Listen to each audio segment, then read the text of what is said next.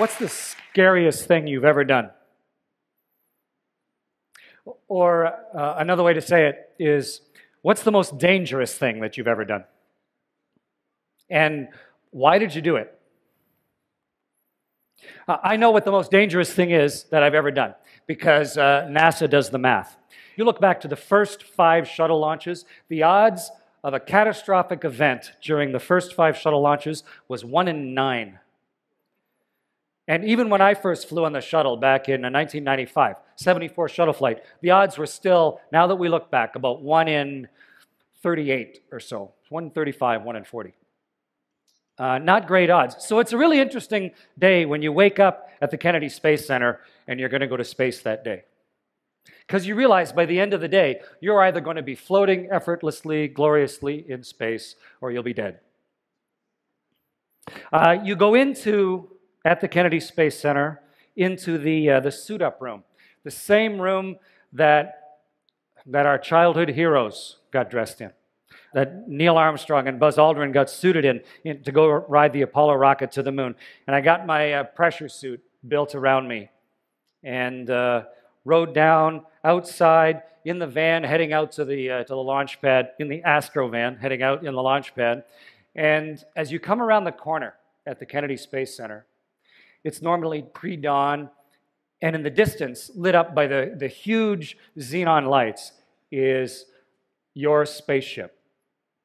The vehicle that is going to take you off the planet. And the crew is sitting in the Astro van, sort of hushed, almost holding hands, looking at that as it gets bigger and bigger. We ride the elevator up, and we crawl in on your hands and knees into the spaceship, one at a time, and you sort of worm your way up into your chair and plunk yourself down on your back. And the hatch is closed, and suddenly, what has been a lifetime of both dreams and denial is becoming real. Something that I dreamed about, in fact, that I chose to do when I was 9 years old, is now suddenly within not too many minutes of actually happening. And in the astronaut business, the shuttle is a very complicated vehicle. It's the most complicated flying machine ever built. And in the astronaut business, we have a saying, which is, there is no problem so bad that you can't make it worse. And so you're very conscious in the cockpit. You're thinking about all of the things that you might have to do, all the switches and all the wickets you have to go through. And as the time gets closer and closer, this excitement is building. And then about 3.5 minutes before launch, the huge nozzles on the back, like the size of big church bells, swing back and forth. And the mass of them is such that it sways the whole vehicle, like the vehicle's alive underneath you, like an elephant getting up off its knees or something. And then about 30 seconds before launch, the vehicle is completely alive. It is ready to go. The APUs are running. The computers are all self-contained. It's ready to leave the planet. And 15 seconds before launch, this happens. 12, 11, 10, 9, 8, 7, 6, 5, start, 2, 1, boost ignition, and liftoff of the Space Shuttle Discovery, returning to the space station, paving the way for future missions beyond. Well,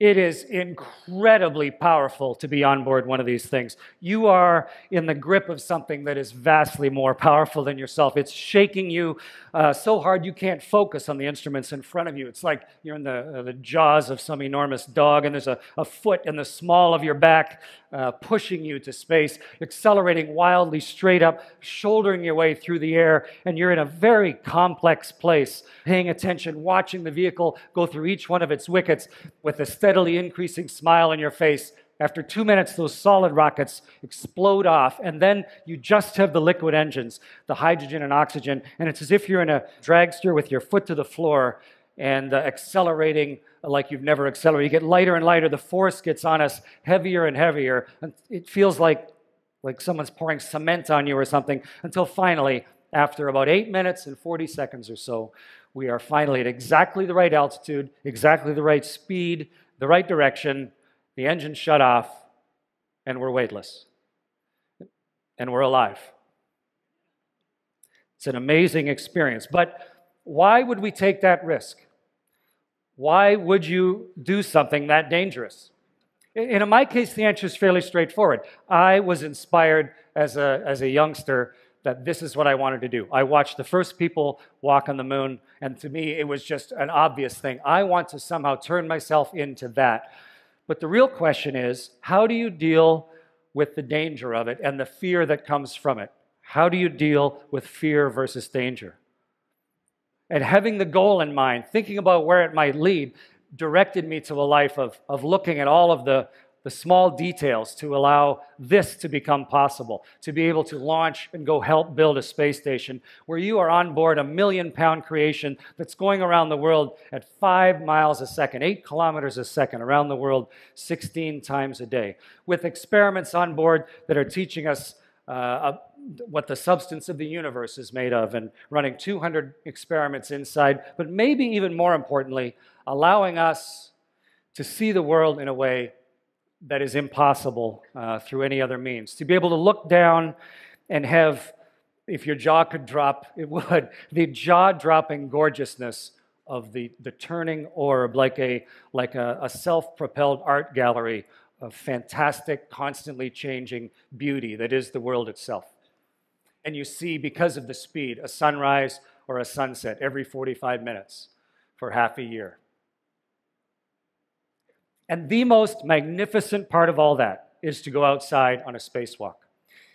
You are in a one-person spaceship that is your spacesuit, and you're going through space with the world.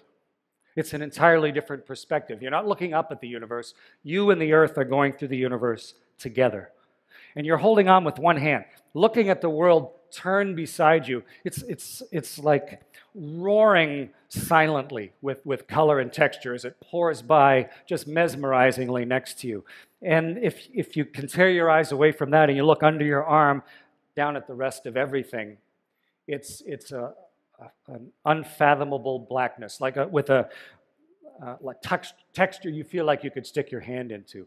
And you are holding on with one hand, one link to the other 7 billion people. And I was outside of my first spacewalk when my left eye went blind.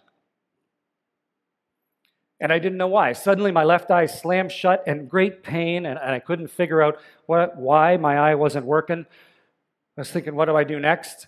I thought, well, maybe that's why we have 2 eyes, so I kept working. But unfortunately, without gravity, tears don't fall. And so you just get a bigger and bigger ball of whatever that is mixed with your tears on your eye until eventually the ball becomes so big that the surface tension takes it across the bridge of your nose like a tiny little waterfall and goes goosh into your other eye. And now I was completely blind outside the spaceship. So what's the scariest thing you've ever done?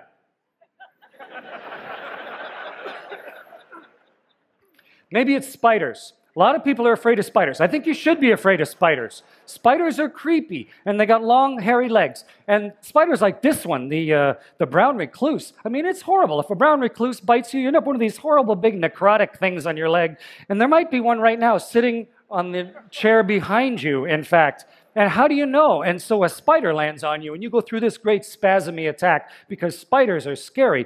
But then you could say, well, is there a brown recluse sitting on the chair beside me or not? I don't know. Are there brown recluses here? So if you actually do the research, you find out that in the world there are about 50,000 different types of spiders. And there are about 24 that are venomous out of 50,000. And if you're in Canada, because of the cold winters, here in BC there's about 720, 730 different types of spiders. And there's one that is venomous. And its venom isn't even fatal. It's just kind of like a nasty sting. And that spider, not only that, but that spider has beautiful markings on it. It's like, I'm dangerous. I got a big radiation symbol on my back. It's the black widow. So if you're even slightly careful, you can avoid running into the one spider and it lives close to the ground.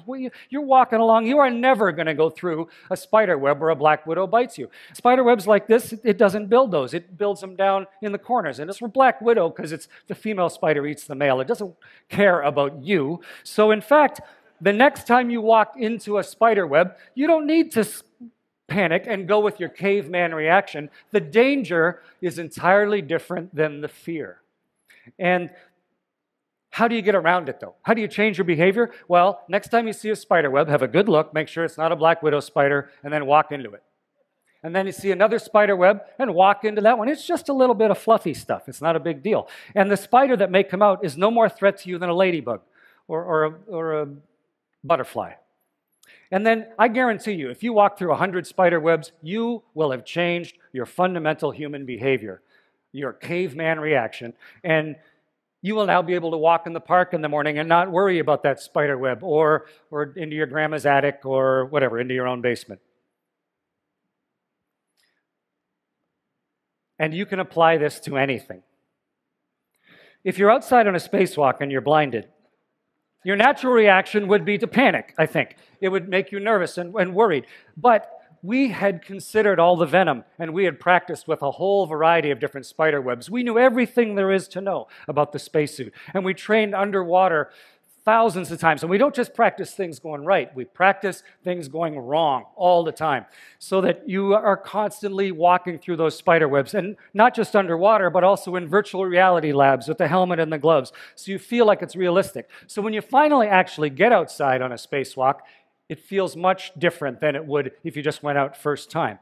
And even if you're blinded, your natural panicky reaction doesn't happen. Instead, you kind of look around and go, okay, I can't see. But I can hear, I can talk. Scott Parazynski's out here with me. He could come over and help me. We actually practiced incapacitated crew rescue. So he could float me like a blimp and stuff me into the airlock if we had to. I could find my own way back. It's not nearly as big a deal. And actually, if you keep on crying for a while, whatever that guck was that's in your eyes starts to dilute, you can start to see again. And Houston, if you negotiate with them, they will let you then keep working. And we finished everything on the spacewalk. And when we came back inside, Jeff got a cotton batting and took the crusty stuff around my eyes. And it turned out it was just the anti-fog, sort of a mixture of oil and soap that got in my eye. And now we use Johnson's No More Tears, which we probably should have been using right from the very beginning. But the key to that is by looking at the difference between perceived danger and actual danger. Where's the real risk? What is the real thing that you should be afraid of? Not just a generic fear of bad things happening. You can fundamentally change your reaction to things so that it allows you to go places and see things and do things that otherwise would be completely denied to you. Where you can see the hard pan south of the Sahara. Or you can see New York City in a way that is almost dreamlike. Or the unconscious gingham of Eastern Europe fields, or the Great Lakes as a collection of small puddles. You can see the fault lines of San Francisco and the way the water pours out under the bridge, just entirely different than any other way that you could have if you had not found a way to conquer your fear. You see a beauty that otherwise never would have happened. It's time to come home at the end. This is our spaceship, the Soyuz, that little one. 3 of us climb in, and then this spaceship detaches from the station and falls into the atmosphere. These 2 parts here actually melt. We jettison them and they burn up in the atmosphere. The only part that survives is the little bullet that we're riding in, and it falls into the atmosphere. And in essence, you are riding a meteorite home. And riding meteorites is scary, and it ought to be. But instead of riding into the atmosphere, just screaming like you would if suddenly you found yourself riding a meteorite back to Earth, instead, 20 years previously, we had started studying Russian. And then once you learned Russian, then we learned orbital mechanics in Russian. And then we learned vehicle control theory. And then we got into the simulator and practiced over and over and over again. And in fact, you can fly this meteorite and steer it and land in about a 15-kilometer circle anywhere on the Earth. So in fact, when our crew was coming back into the atmosphere inside the Soyuz, we weren't screaming, we were laughing. It was fun. And when the great big parachute opened, we knew that if it didn't open, there's a second parachute, and it runs on a nice little clockwork mechanism. So we came back, we came thundering back to Earth, and this is what it looked like to land in a Soyuz in Kazakhstan. And you can see one of those search and recovery helicopters once again That helicopter, part of a dozen such Russian Mi-8 helicopters. Touchdown, 3:14 and 48 seconds a.m. Central Time. And you roll to a stop as if someone threw your spaceship at the ground and it tumbles end over end. But you're ready for it. You're in a custom-built seat. You know how the shock absorber works. And then eventually the Russians reach in, drag you out, plunk you into a chair, and you can now look back at what was an incredible experience. You have taken the dreams of that 9-year-old boy, which were impossible and dauntingly scary, dauntingly terrifying, and put them into practice and figured out a way to reprogram yourself, to change your primal fear so that it allowed you to come back with a set of experiences and a level of inspiration for other people that never could have been possible otherwise. Just to finish, they asked me to play that guitar. I know this song, and it's really a tribute to the genius of David Bowie himself, but it's also, I think, a reflection of the fact that we are not machines exploring the universe. We are people, and we're taking that ability to adapt and that ability to understand and the ability to take our own self-perception into a new place.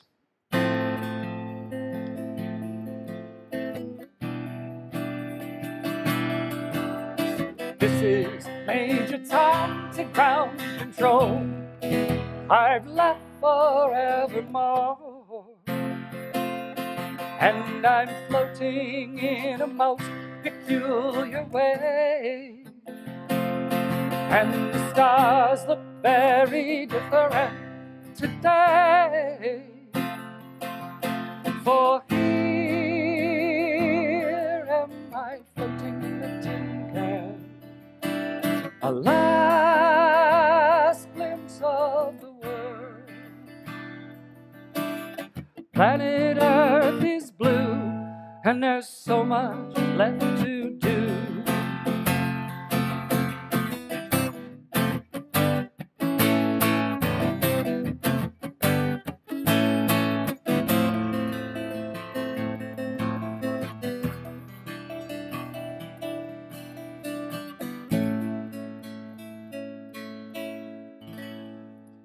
Fear not.